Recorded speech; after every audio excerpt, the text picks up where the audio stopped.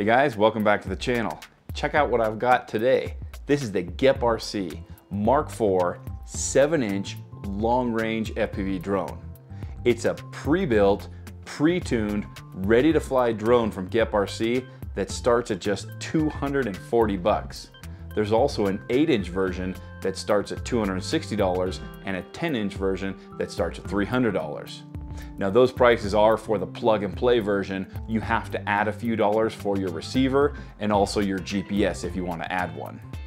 But if you use code FPV5, you can get 5% off, which means this Mark4 7-inch drone right here would start at just 228 bucks. It's a lot of drone for not a lot of money. Full disclosure, that's my coupon code, so I do get a commission if you use it, but GEPRC did not send me this drone. They are not sponsoring this video. I actually decided to pick up this drone myself because I wanted to put together a budget-friendly and extremely capable long-range or medium-range mountain cruiser. This is an analog drone and it comes with a 1.6 watt VTX. The 8-inch and 10-inch versions have other VTX options, so you'll want to check those out on GEPRC's website. But something that's very interesting about this drone that really sold me on it was that the stack that GEPRC uses is HD ready. What I mean by that is it has a DJI plug and it also has an extremely capable BEC. So your power-hungry digital VTXs will just drop right in. That means that you could pick up this analog drone, drop it a digital VTX, and you would end up with an extremely capable long-range drone at a price point that's way less than most 7-inch digital bind and flies.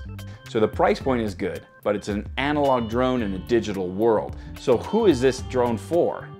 I see 3 use cases for this drone. First, you analog guys, you can get some amazing range out of this 1.6 watt VTX. Second, FPV pilots that are just getting into long range, you might want to get your feet wet something like this without spending a ton of money. And third, there's hobbyists like me that are going to take this Mark4 long-range platform, add a GPS, add a crossfire receiver, add a digital VTX, and end up with something extremely capable at a very good price point. Let's take a closer look at this, and I'm going to show you guys what you get and what you give up with this budget-friendly Mark4 long-range drone. All right, you guys, here's what the LR7 looks like when it comes to you. Let's see what we get in the box. We do get 2 sets of props, which is pretty nice to see in a bind and fly at this price point. These are Gemfan 3-bladed 7-inch props with a 3.7 pitch.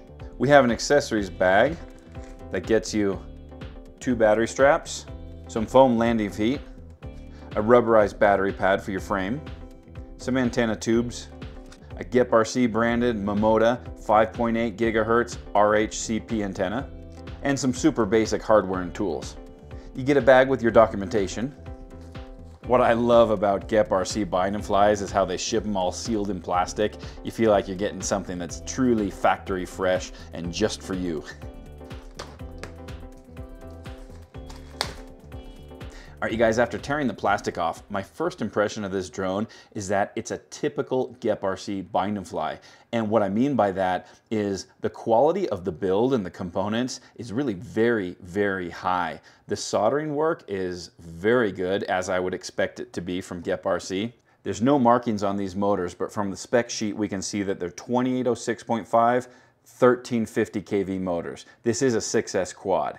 The stack uses the GEPRC Taker F405 version 2 flight controller with a 50 amp ESC. It does have a 9 volt 2.5 amp BEC and a DJI air unit plug. And what that means is that you could pick up this analog bind and fly and very easily remove that analog VTX, install your own digital VTX, whether it be a DJI O3 air unit, an original air unit, a Walksnail, an HD0, whatever you want, and it's literally just plug and play.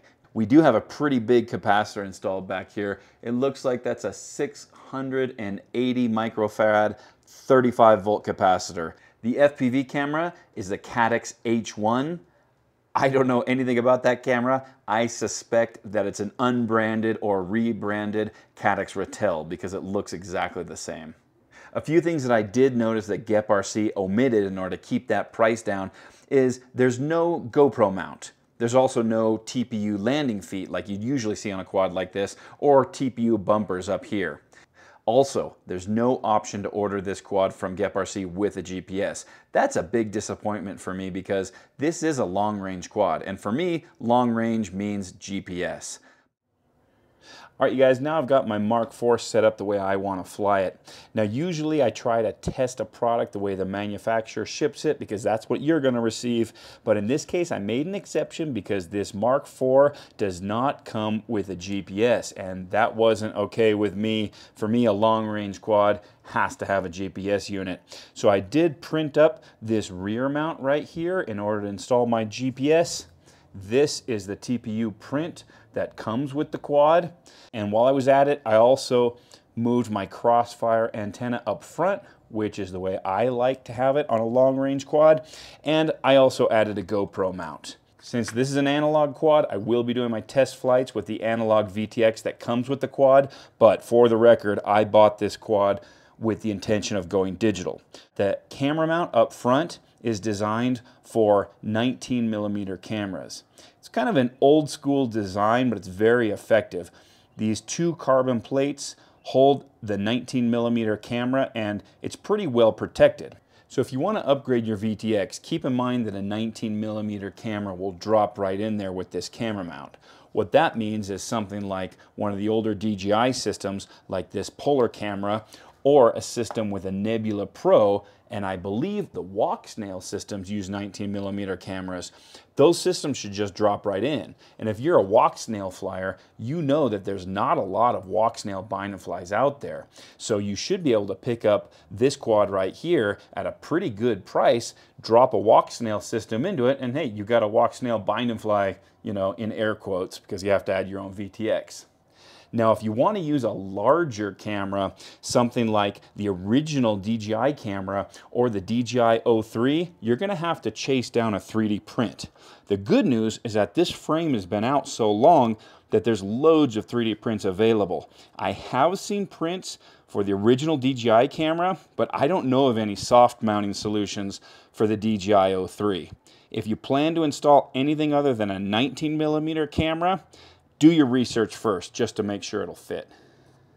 One of the great things about a bare bones or eco style drone like this is that it's extremely lightweight because GEPRC left off all the extras you don't really need, like TPU landing feet and side plates. GEPRC lists the plug and play version of this drone as weighing in at 455 grams. Now my drone, with the extras that I added, like the GoPro mount, like the GPS, and my rear mount here, comes in at 491.7 grams. And if I add my battery straps, with 2 battery straps ready to fly, it comes in at 503 grams.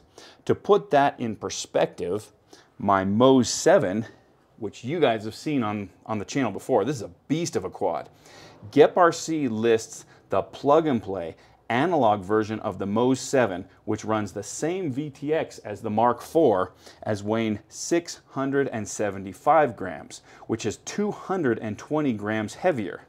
Now, my version of the Mose 7, which I built myself, so it has different motors, it's running a DJI O3, it comes in at 721 grams. So about 220 grams heavier than my Mark IV. What that means is that the Mark IV is a great choice for a long-range cruiser, not just to save money, but it's a nice, lightweight, minimalist package, which is just what you want for long-range flying. The stack on this drone is GEPRC's F405 HD version 2 stack with 50 amp ESCs. Even though this is a budget stack, it's a pretty good option because it does have that F405 processor, so you don't have to worry about compatibility issues. It's also got plugs everywhere, including a DJI plug, so if you pick up a digital system with a 19mm camera, it's literally just plug and play. It does have 6 UARTs, so I had no problem installing my GPS unit. It also has USB-C. That's nice to see on a budget stack. And it has 16 megabytes of black box storage. The VTX is GEPRC's rad 5.8 gigahertz, 1.6 watt VTX.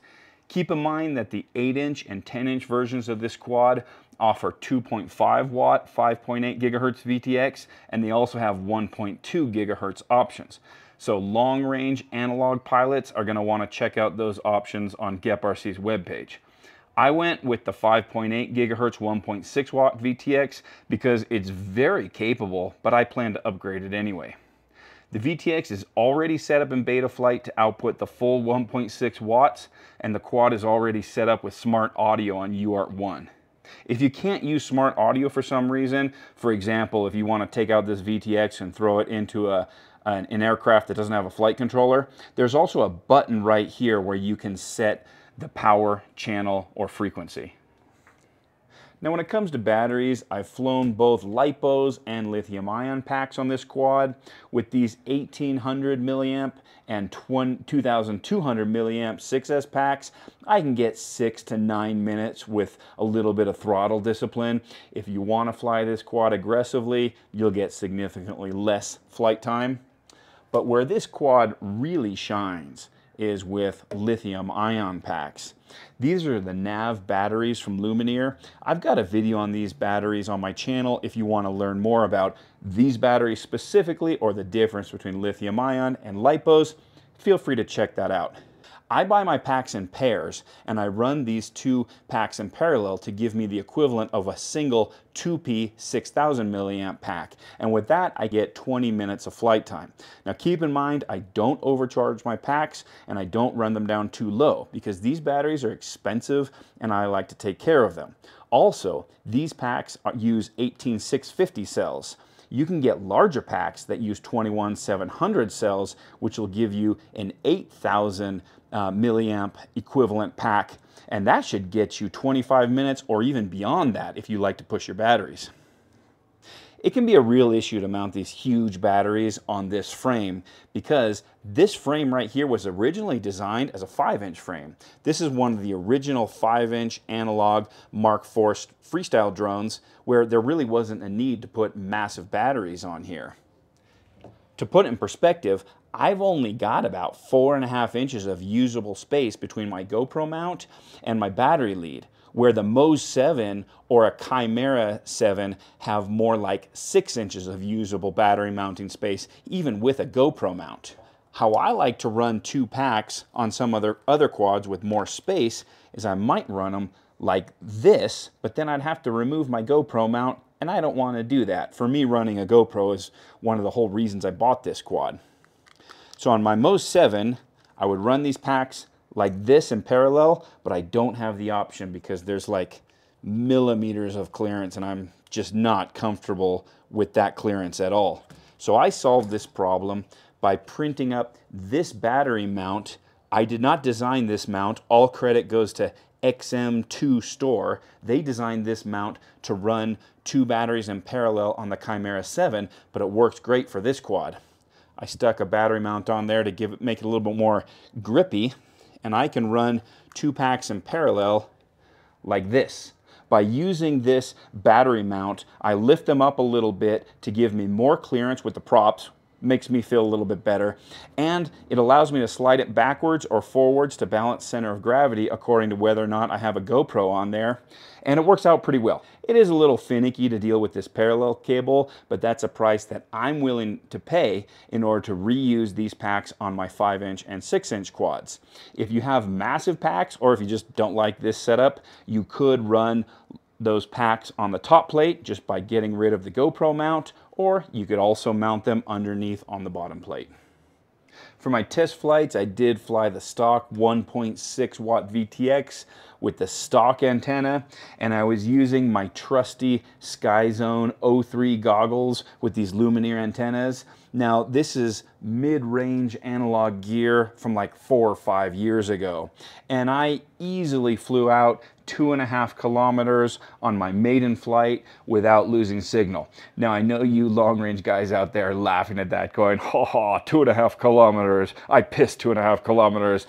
Yes, I know 2.5 kilometers isn't really like crazy long range, but my intention is not to break any range records here. I just wanted to show you guys what you can expect when you open up the box here and are using just some very average analog gear. There are much better analog goggle modules and there's much better antennas on the market, so you can get significantly further range if you are really interested in flying long range.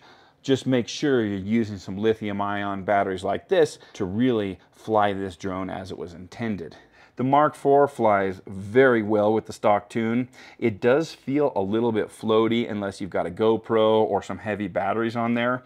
So I think GEPRC tuned this quad assuming you're going to be carrying some sort of relatively heavy payload.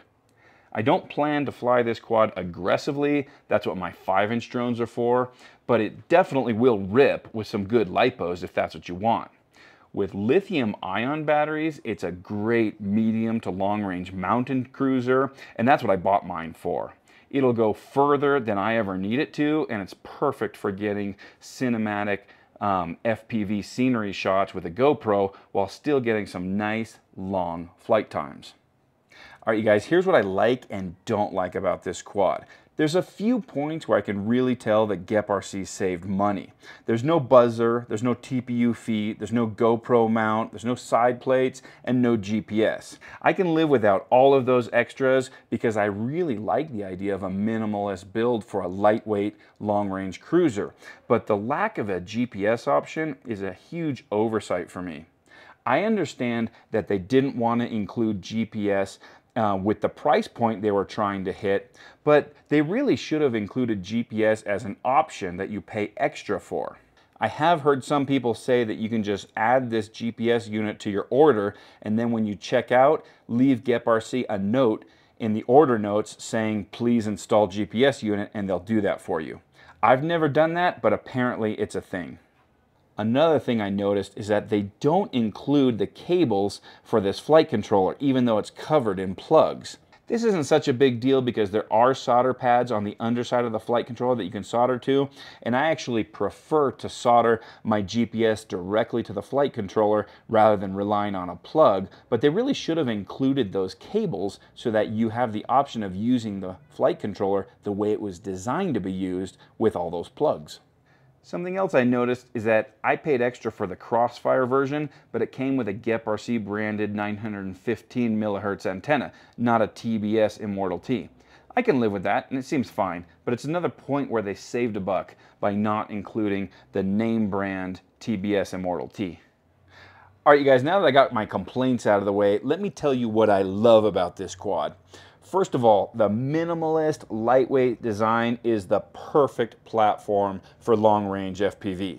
If you're an analog flyer with the right antennas, the sky is your limit. I'll be putting a DJI system in mine, but if you're a Walksnail flyer, this might be the perfect platform for installing a Walksnail system with that 19mm camera mount.